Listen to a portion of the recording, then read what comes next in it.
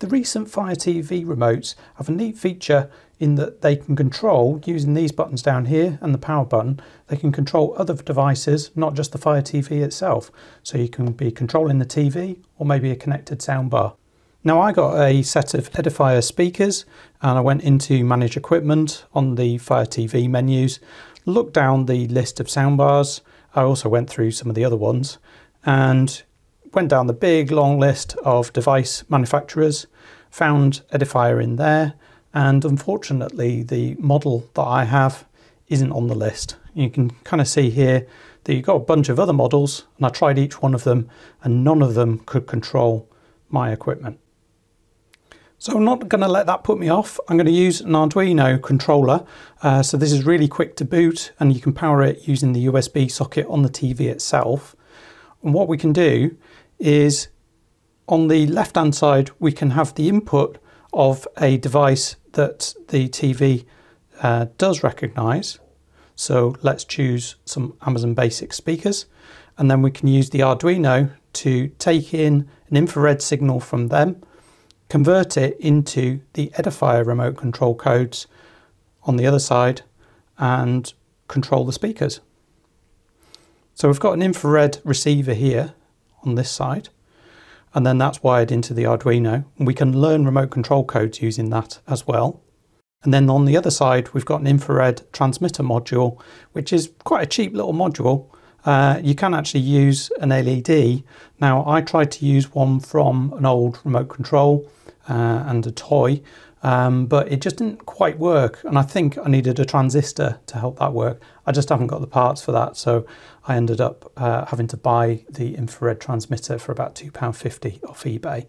Wiring the components into the board is relatively straightforward.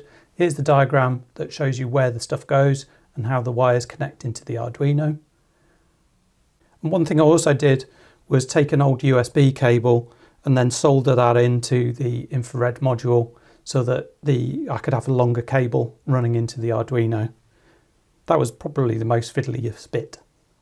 Then we just need to program the Arduino. Now there's a GitHub repo with this code, and then when you've got that you can upload it into the board, and pretty much straight away you can dump IR signals and see them in the serial monitor. So you can see down the right there, I'm transmitting remote control codes into the Arduino, and it's picking them up and showing you what that data is. And you'll be able to change this for whatever equipment you've got relatively easily. What we're going to do is listen for infrared remote control codes for a piece of equipment we don't actually have, like an Amazon Basic soundbar, and then we can convert those into whatever equipment that we want. So in this case, the Edifier speakers, which aren't supported. To do that, we just alter the software, which you can download from GitHub, and you can see an output of the remote control codes in the serial monitor, and then you can copy those into the code for your equipment and control whatever you want. Once you've got the correct codes uploaded into the Arduino, you'll be able to start the TV, and that boots up the board because it powers the USB socket. It's pretty quick to start, to be honest. And then as soon as that starts up, as you can see, the speakers turn on because we've got in the initialization block, we've got a power on signal being sent to the speakers. And then we can use the volume control and the mute button, and those work perfectly.